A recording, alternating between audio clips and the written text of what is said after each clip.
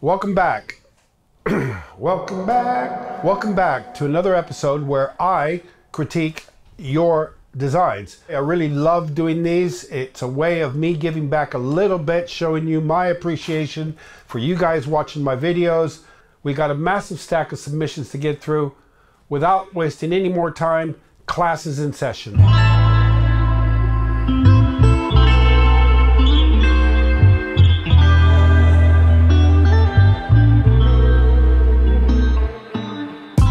Now our first submission is from Aran Levien. Aran is 7 years old. Wow, is that 70 or 7? 7 years old.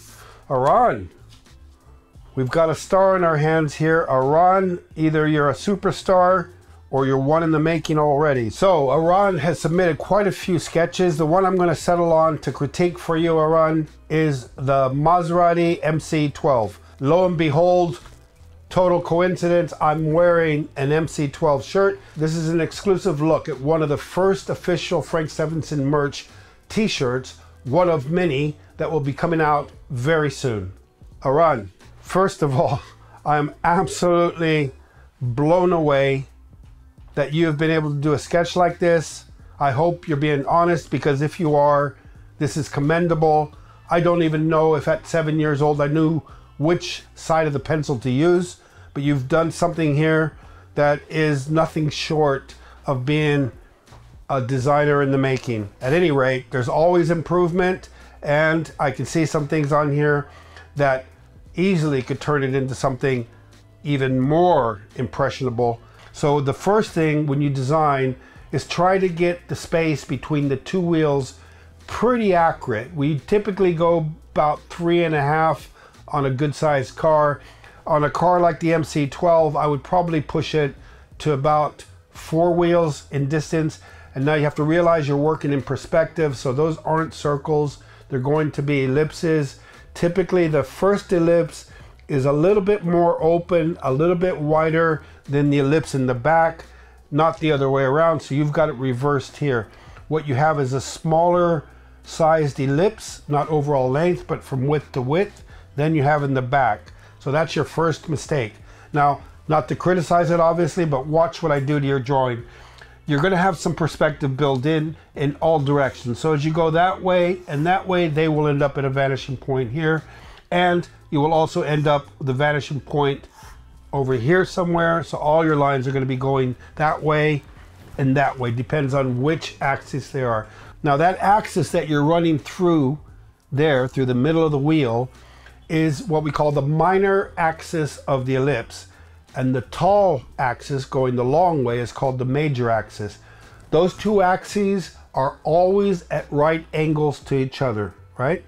So when I find the minor axis, or determine the minor axis, the major axis is 90 degrees to that, 90 degrees. And so the highest point of the ellipse is on that point, and the lowest point is there, 90 degrees, remember that. Now in the rear, you see the problem here? Your axis is going that way and that way. If I draw a right angle of the minor and the major, that wheel is kicked out in the wrong direction. You need, again, to set up the ellipse on that. Now you want to run, again, a right angle to the minor axis, which means that your ellipse is going to be more like that. And that gives you the feeling that the car is now set up properly in terms of having the wheels in perspective. Every other line you have on here is pretty good. You've taken the top off the MC12, which shows that you're aware of a little known fact that the MC12 is actually a target top.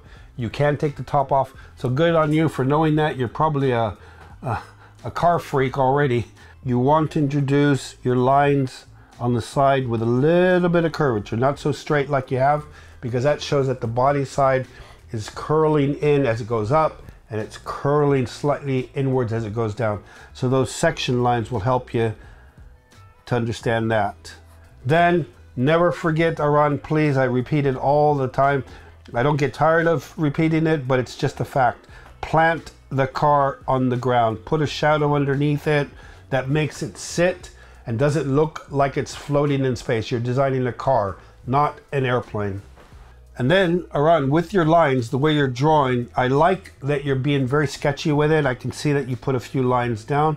All you have to do now is take one of those lines and darken it. And when you darken it, the other lines will tend to disappear. They don't actually disappear, but your eye will only read the darkest line that you put down. So pick one of the lines that you think is the most accurate representation of the correct line and darken it a little bit. So you already have the talent to put the lines more or less in the correct area, and you have a feel for it. So just now, give some darkness and lightness to your lines. That's called line quality.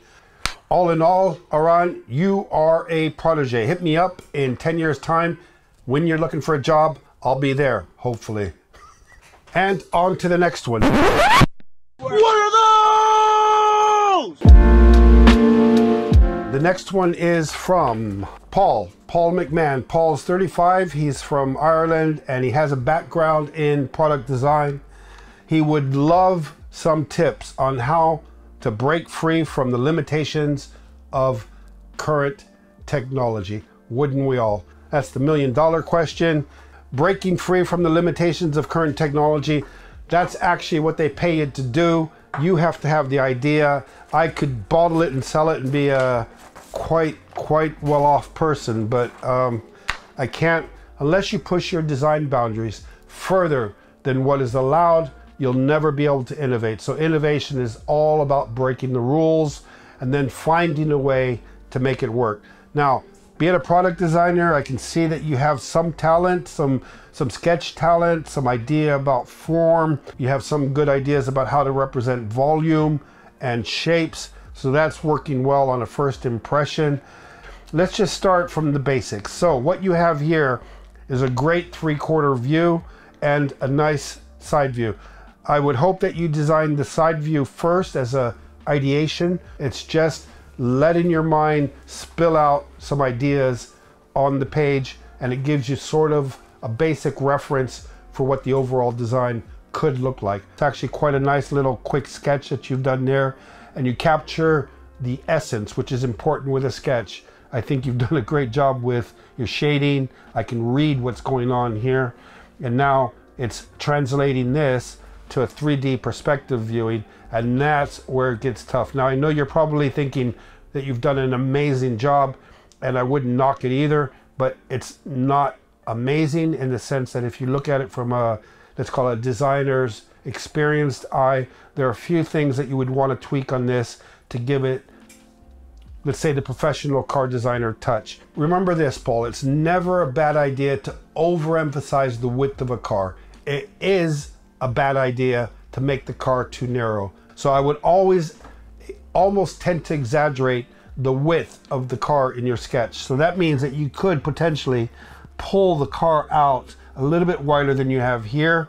Your curvature on your base of your windscreen is not too bad, but the top curve is absolutely not good. You have to remember that these two curves here relate to each other. Otherwise, you're gonna find an enormous amount of twist and warping to the glass. You can't actually produce glass that way.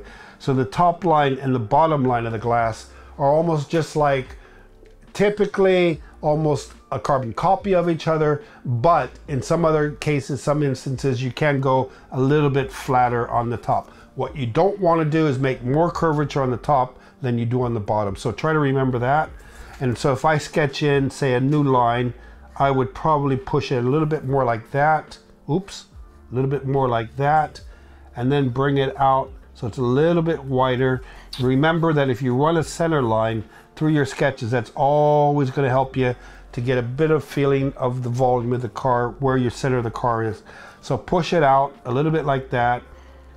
This line will probably be more over in that area there, and that will determine more or less the width of the roof.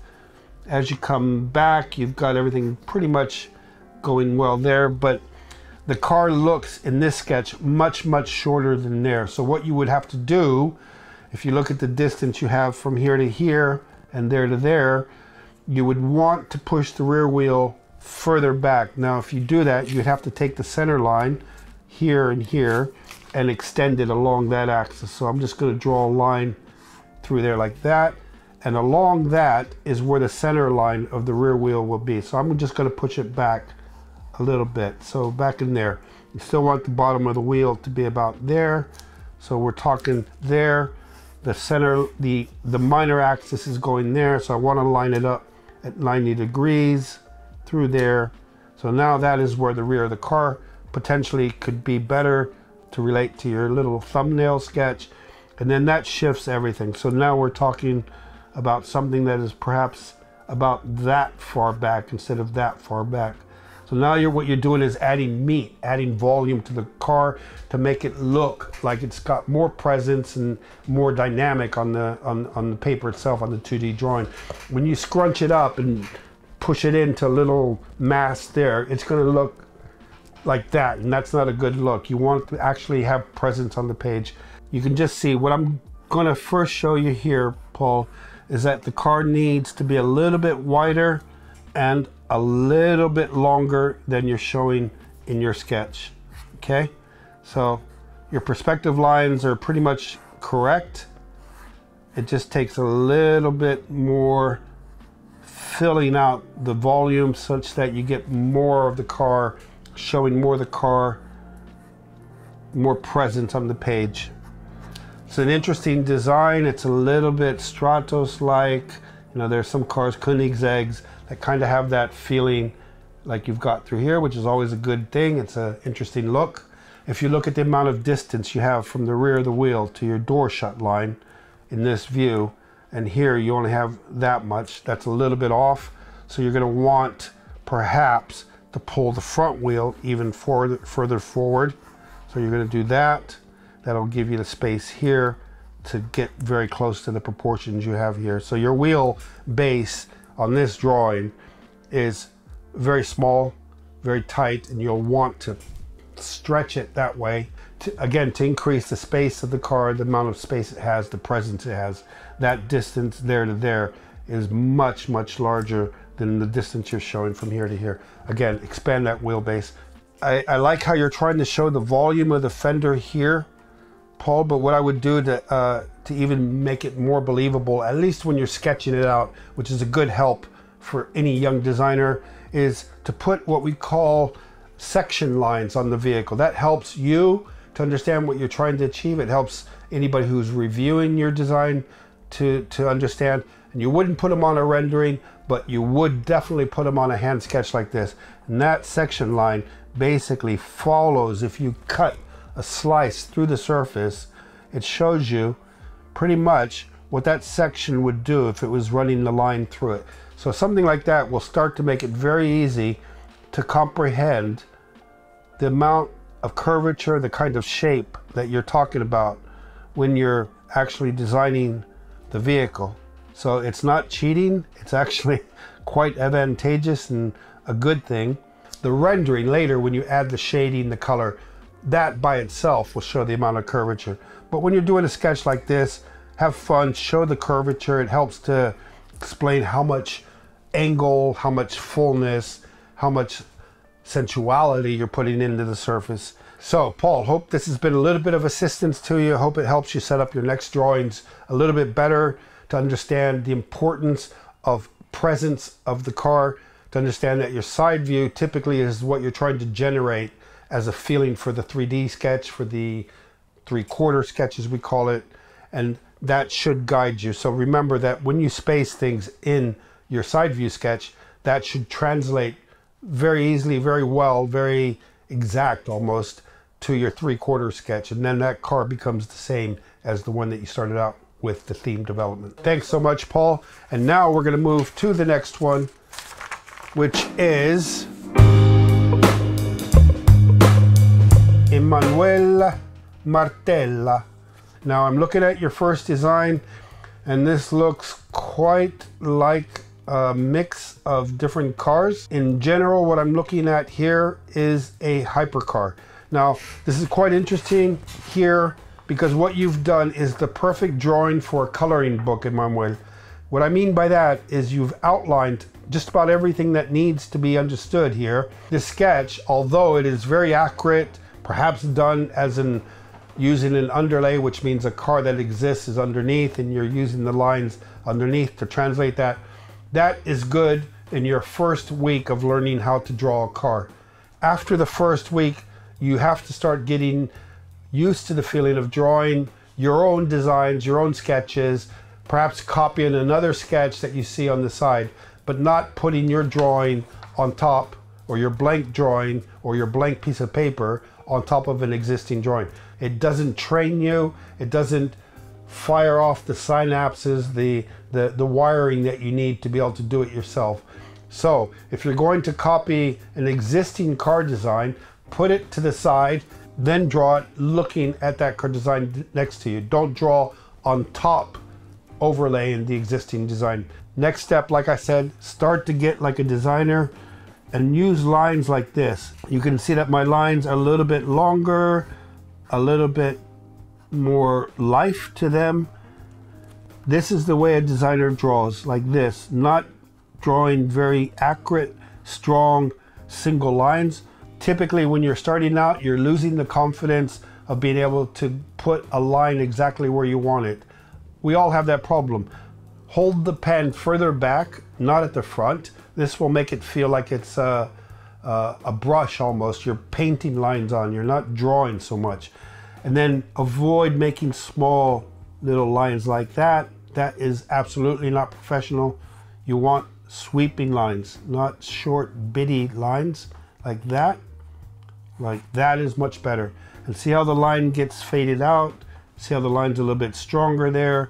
But your lines, as you get better, will start to flow, start to make more sense, and you can start to read the sketch a little bit better. So again, none of these lines are absolutely 100% accurate. That's later, you can tighten the lines up.